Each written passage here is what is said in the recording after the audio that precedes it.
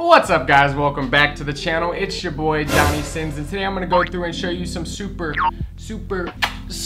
easy methods for you to get just really bouncy hi-hats, man. I'm super excited for this one because a lot of these things that I'm about to show you are stuff I kind of figured out along the way, and every time I implemented, I really felt like I leveled up my hi-hat game. And being able to morph and blend each thing I'm about to show you, I know that this video is gonna help you, so I'm super pumped for this, man. But yeah, guys, if we get this video to 1,242 likes, I will choose a bunch of commenters and give them the option to choose any kit that they want from me. I got a whole catalog on treesoundrecords.com, and I got a couple other ones in the description below, like my Cxdy and Lester Curse drum kit. And you guys could tell me which one you did not illegally download off Reddit, and I will send you that kit. So yeah, let's just jump right into this video. Oh yeah, guys, really quick before we get into this video, I am closing on a house next week. It is a dream home of mine. I would like to live there for the next 20-30 years and, you know, have a family there or whatever, you know, whatever the adult stuff. But I couldn't have done it without you guys. I'm forever thankful. I want to do kind of a full story on how I started producing and how I got to where I am, because I had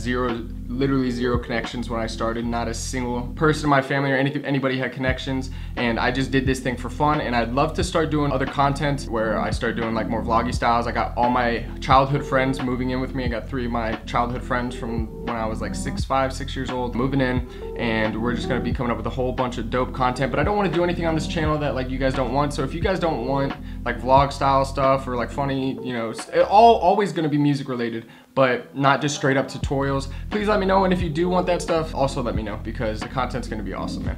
Thank you guys so much, and yeah. Alrighty, guys, you already know what it is. We shameless plug on this channel, so I'm gonna be using the Lester and Cody Curse drum kit. Link for that is in the description below. I'm not gonna go into like the really basics of making hi-hat patterns, because you guys already know how to do trap rolls, all that stuff. I'm gonna go ahead here, and I have this crispy hi-hat, show you some stuff that maybe you don't already know. Let's make a really simple hi-hat pattern. 2-step, and copy this all over. It already gives it a little bit of a bounce with these variations right here. So you got that going for you already. First thing you could do if you want is play with the out. It gives you a little bit more of a tingy hi-hat that can lend itself to giving you more freedom to do rolls and stuff like that. It just sounds a little bit better when you're trying to do really intricate hi-hat patterns rather than a really long hi-hat. Now, it's not a really big difference, but it's just the little details that you do all add up into, you know, a final product. So I'm just gonna do a little bit. What you could do is come over here into the miscellaneous functions tab and change your shift. This is essentially what you're doing when you're playing with that knob. And what that does is it gives your hi-hats a very weird bounce on its own. And what another thing it does too, kind of inadvertently, it makes sure that your sounds don't clash. So your snare is going to be hitting, you know, right here, and it's not going to be hitting at the same time as the hi-hat, so that you could still hear the hi-hat and it'll sound good. I'll show you that a little later. Next thing you can already do is click Alt-R, give it a little bit more natural sound, and you can play with the pan, release, velocity knob, I mean, and you guys already know that. And let's get into doing some stuff here, some simple stuff. Make sure you come over here and have cut itself on.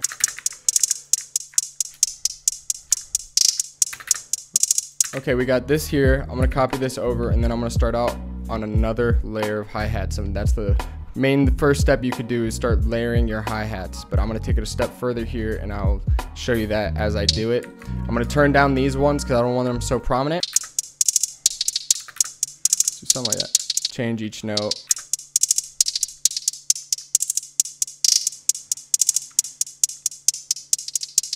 When I want to change the velocity and have it kind of slightly rise or slightly go down in velocity, just right click and you can drag it. You know, you can see what it does here.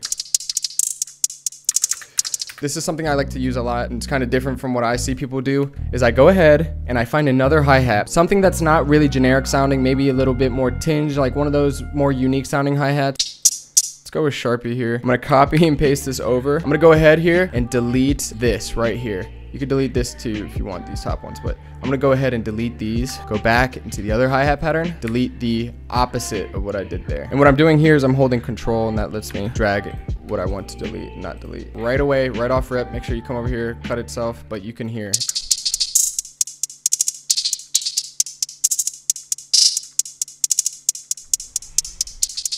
It just adds a little bit of that more, you know, dynamic feel to it. Doesn't feel like it's the same hi-hat. You just got 2 layers now. And that's the first thing I like to do. And then you could come in here if you want. If you want that second one to be more subtle, add a little bit of reverb, maybe even delay. You could play with any effects you want. Even cut off some high-end. Cut off some high-end. It just gives it like a very like vinyl vintage feel. Don't worry, I'm gonna integrate this all into a song later. Then you could come in, use an open hat. Let's find an open hat. This is basically method number 2. Okay, let's just go with the first one here. Cut it, and you can utilize an open hat basically as another hi-hat. So you're gonna come over here into this envelope tab. You know how you do it with like 808s, where you get full control, make it stop when you want? Just copy these settings here, and what this is gonna do is when I do something and I let go, that's when the sound stops, period. It doesn't finish.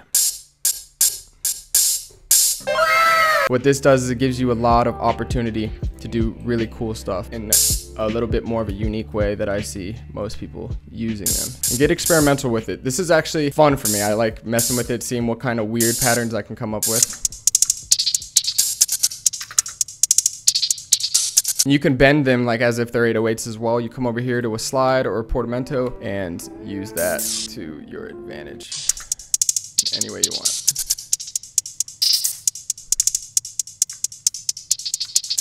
The shorter you make the slide here, the faster it will transition to that note. So if you have it on a G, it will transfer from C to G in the amount of time as you have it here. So if you have it here, it'll take all the way to this time to get to C.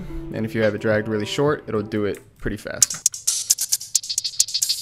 So right here, you got a cool pattern going. Cut out a little bit of high end if you want, add a little bit of delay if you want. I don't always do it. You kind of do it by ear and you'll figure it out. Best way to figure it out is by experimenting. I'm kind of like trying to just lay the foundation here and like plant the seed in your mind that like these are the things you can do, but you don't need to use them all the time. So I have ping pong here on, so it goes from ear to ear in my delay, and I have it panned so that it really, you know, is atmospheric with it. Nice. Yeah, here's how that sounds.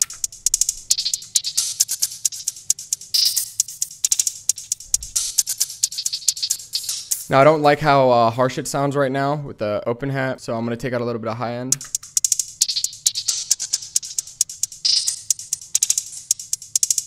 What I'm gonna do here is record my own hi-hat and use it as a sample to layer as an underlayer to the hi-hat pattern like I just did. Kind of keep in mind for this is I want a lot of very natural, realistic hi-hat sounds, not like trap ones. I'm gonna do it from scratch on a new pattern. And you don't gotta go crazy with this either.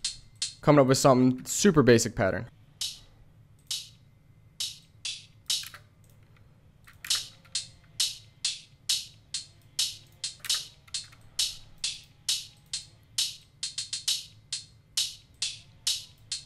So we got something going here already, and I'm gonna go ahead and bring this in and record that and treat it as a sample. And right off rip, you wanna play with a lot of the effects. For this, I usually don't like to have low end, so I'll cut out the low end, any low end that's in there.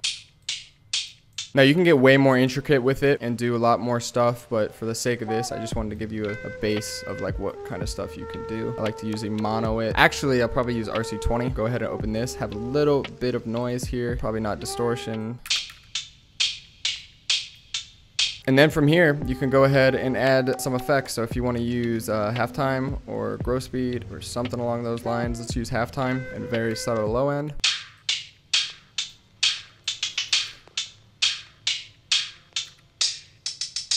Come in here to the panning and just start changing the panning. Go like this, cut this. Now it's going. And it's switching, the panning switching. There's a little bit more atmosphere, which is really important for tracks in my opinion. Let's go over here, layer that with the first pattern and see how it sounds.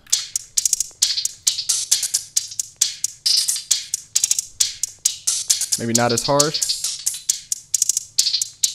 I'm gonna go ahead here and save this and open up my Terminator project because people always ask me, and it leads into my next tip that is just super underrated and I don't see anybody using it, so I wanted to show you guys. So let me save this and open up my Terminator project, which is a collab between me and VB Got Heat, and he's an absolute menace with the beats, and I wanted to show you. This is something I did on my one of my IG posts, and people were asking what I was doing, or like, oh, Cody plays his hi-hats live and stuff like that, and I use it as a tool, so I want to show you that right here. Alrighty guys, so I got this project pulled up, and I'm just going to show you a little preview before I get into telling you probably one of the most underrated and underutilized things I see people not doing in their tracks, and it is playing stuff live and recording it and going back in and editing it, because there's just something you can do with feeling it out as you go, as you hear the beat going, and playing something and then going back in and quantizing it. You just don't see a lot of people doing that. Here's a little bit of a preview. Perfect.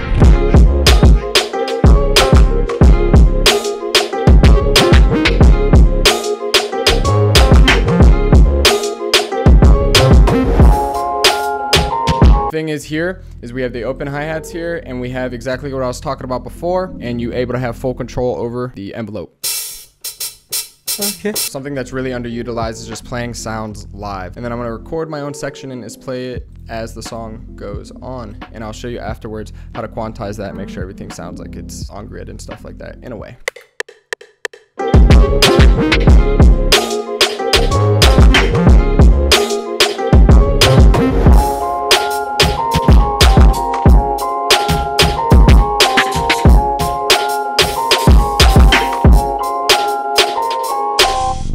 As you can see, I am not on beat, but that is why I'm not a DJ and I'm a producer, because now I have the luxury of going back in and clicking everything in on my own. I'm gonna kind of get it sort of where it's supposed to be, get it around the right area. Then from here, make sure you have something magnetized maybe over here. I'm gonna go conservative with it, and then we're gonna click Control Q, which is quantize. See how this all sounds. I want to keep everything kind of low, and then we'll go in after.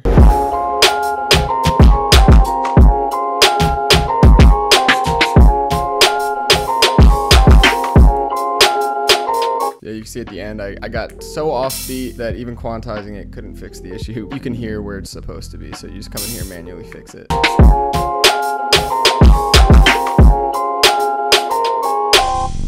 Okay, so you got something here. I'm gonna click Alt-R to pan and mess with it. There you have a nice underlayer of open hats. There you go.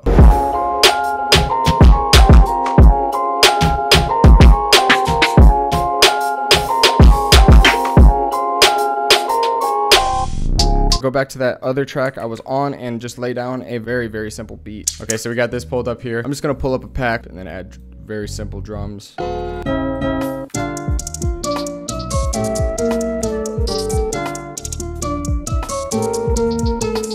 And let's start adding some sounds in here. Go to Curse Drum Kit, find a snare.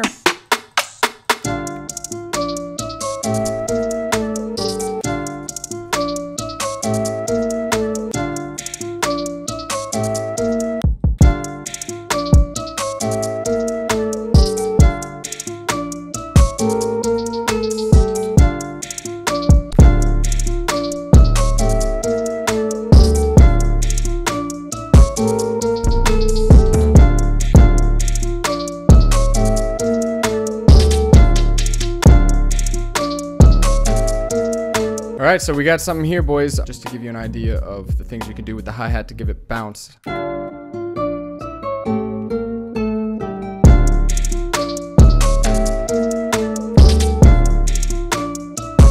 Now, like I said, you don't need to use all these at the same time. Let me just split by channel so I can kind of show you. You don't need to OD, because I don't like using too much sound. So I have like a little bit of a demo here of just using it all. I wouldn't use them all at the same time, but for the purpose of this, I wanted to show you that, like, how you can kind of integrate it and use arrangement to add spice with the hi-hats and give it all the bounce in the world. So let's take it from here.